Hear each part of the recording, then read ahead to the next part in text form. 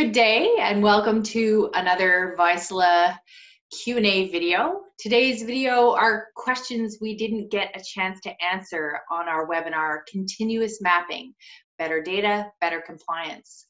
We were very grateful to have over 200 people attend that webinar, but unfortunately we couldn't get to all the questions. So today I'm joined by our senior regulatory expert, Paul Daniel. Welcome, Paul. How are you? I'm good, Janice. Happy to be here. Great. We're going to go right into the questions that we received that we couldn't get to during the webinar on warehouse temperature validation. Okay, first question. What is the proper duration of a warehouse mapping? And is there any guidance or regulation that tells us how long our mapping should be? To my knowledge, there is no formal time limit provided by our regulators regarding the duration of any temperature mapping studies, whether we're mapping refrigerators or warehouses. We don't want the mapping to be too short, or we won't capture a representative sample of conditions. We need to see at least one full operational cycle, which could be defined as a day or a week, depending on the environment. We also don't want that mapping to be too long, because then we're just wasting time and money to capture data that's just redundant. I've typically used a 72-hour duration for chambers, things like refrigerators, freezers, and incubators. And I support a 48-hour duration, which is what I recommend to our customers. Those are chambers. Now for a warehouse, I recommend a week as the absolute minimum, and in some cases, 2 weeks might be appropriate. In our latest webinar that Janice mentioned, continuous mapping in warehouses, we used 7 days as our target mapping period for the warehouse. The easiest reference to support a 7-day warehouse mapping period is probably the one from the WHO, temperature mapping of storage areas. I think it's Annex 9. And in there, they say to map warehouses for a minimum of 7 to 10 consecutive days. Right? That's for warehouses and other ambient storage areas. For a chamber, I would refer to the ISPE Good Practice Guide for controlled temperature chamber mapping and monitoring. Now in that guide, it says mapping should be no less than 24 hours. This means 24 hours is the absolute minimum for a chamber, and the duration should be increased based on a risk analysis for more confidence. That's why I use 72 hours. It's easier to map for an extra 2 days than it is to write up a risk assessment. And you can do a 72-hour mapping over a weekend without losing any weekday time. So 72 hours for a chamber, 7 days for a warehouse. Okay, great.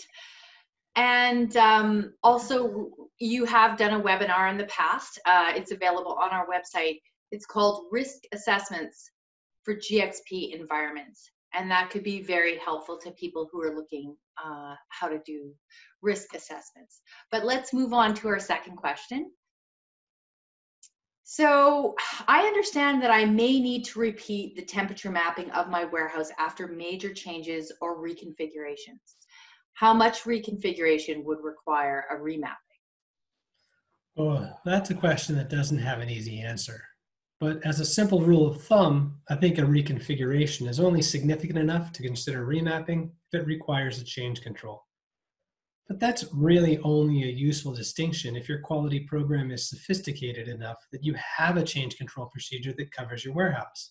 This would probably be the case for a drug manufacturer, but maybe not for a distributor. So we probably need to dive in just a little more to help you out here.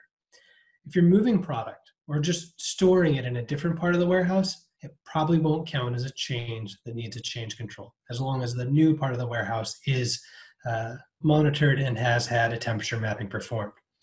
But if I was moving my racks, changing the location, their height, or their orientation, this gets into the territory where I would be expecting a change control to evaluate if that change was really serious enough to require remapping.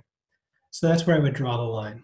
If a structure like your warehouse racking needs to be bolted or unbolted to affect that change, then that reconfiguration needs a change control at a minimum.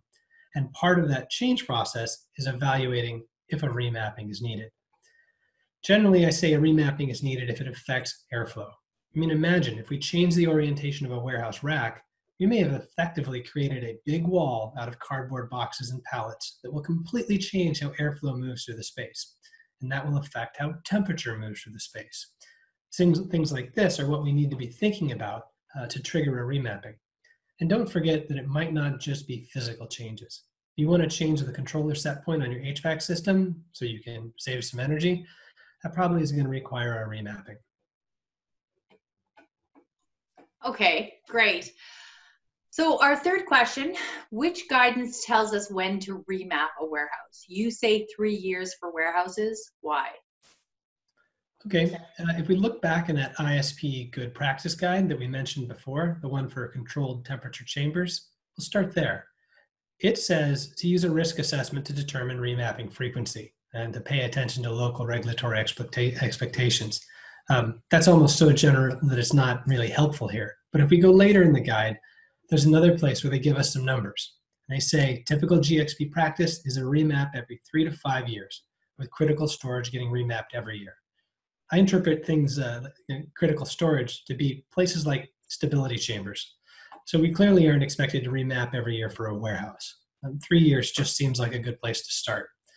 Another good guidance comes from the UK in their guidance on wholesale distribution practice, which says mapping should be repeated every 2 or 3 years for a warehouse. So here's another guidance giving us that 3-year mark as a good target for warehouse remapping. These are just guidances, right? They aren't regulations. The best that regulations seem to tell us is that qualifications, like a warehouse remapping, should be repeated as necessary. And that leaves it up to us to decide the frequency based on risk, which includes our knowledge of the system and the risk associated with that product being stored. Okay, great. Thank you. It seems like we get a lot of questions from webinar participants asking for guidance or regulations. It seems that the industry guidance and actual experience in GXP is what's required for a lot of decision making here. Yeah, they want to know how often to remap and the discrete advice, but they also want to know what regulation or guidance tells them to do it so that they make sure that they're following the rules, which isn't a bad place to start. Well, that's where having somebody with your experience can really help people. So again, thank you for doing that. And please, if you didn't catch it, go over and check out our continuous mapping, better data, better compliance for warehouses. It's under webinars on our website. And thank you for joining us for this Q&A session. And we'll have another one. We still have several more questions to answer from that webinar. So thanks a lot, Paul, for taking the time today. My pleasure.